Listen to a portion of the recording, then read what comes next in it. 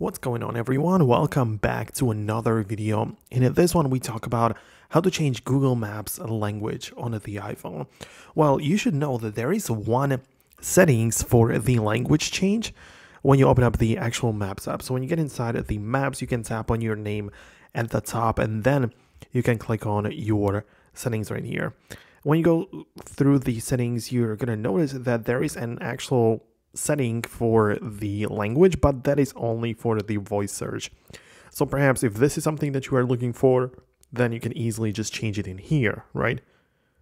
However, when it comes to the actual general language of the app, this is the language which is also used by the phone. So you cannot really separate it. The Google Maps application doesn't have a separate settings for that. So the only way to change the actual settings page, or the actual maps and everything in here, is by changing the language of your iPhone, which is by going to the settings, general, and here you have the language and region. So when you do change that, you're going to notice that after a quick change, your Google Maps is going to be changed to a different language.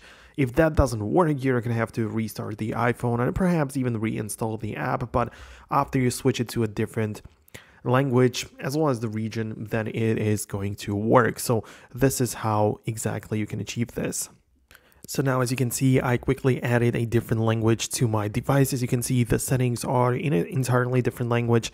So that means that when I come back to the Maps application, you're going to notice as well that the UI reflects that change as well. So as you can see, it just uses the language of your iPhone. So that's how you can do this. That's again by going to the settings, then the language and region, and choosing the language to be like preferred, right? So change it to the language which you like, and after it's done, the UI of the Maps application is going to take that into account as well. So that's it. Hope you found this video useful.